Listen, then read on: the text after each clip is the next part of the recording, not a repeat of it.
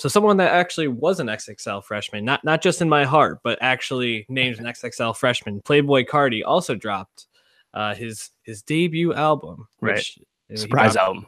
Yeah, a mixtape, but self-titled mixtape last year, right? Right. 2 years, yeah, last year.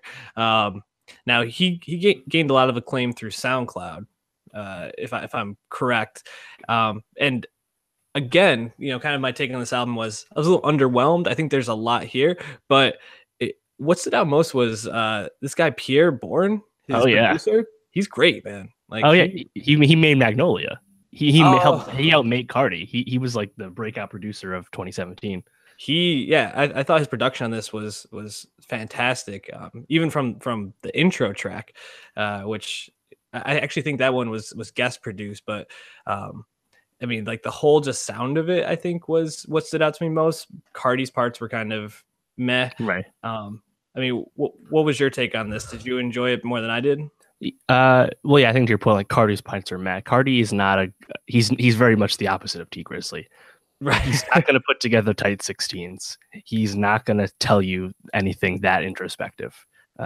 T Grizzly is way far ahead of him in that department.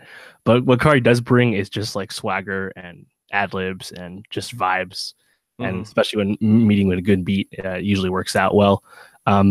I wasn't the biggest fan of this album, which is called Die Lit, which I think is a fucking awesome album title, especially for today. Well, with the cover art, yeah, for sure. The crowd looks awesome. Yeah, but I think really the reason I didn't like it so much is like I just didn't find songs that jumped out to me the way his old songs had. Like self-titled last year obviously had Magnolia, but also had Woke Up Like This with Uzi and New Choppa with Rocky. And then before that, his like first like breakout songs, Broke Boy with his infamous music video, and Fetty. Like I like all those songs more than I like anything on this. And it's not like he's doing anything that different.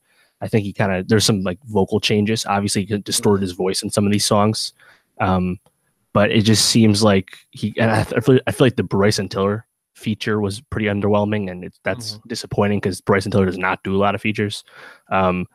I thought the Travis song was pretty solid, just because the vibe, the way Travis has been going right now actually kind of really meshes well with Carti.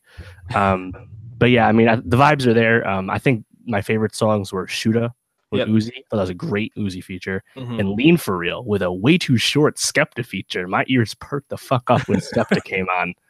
Man, for some reason, I feel like every time Skepta like it's on a track, he just jumps off like Skepta.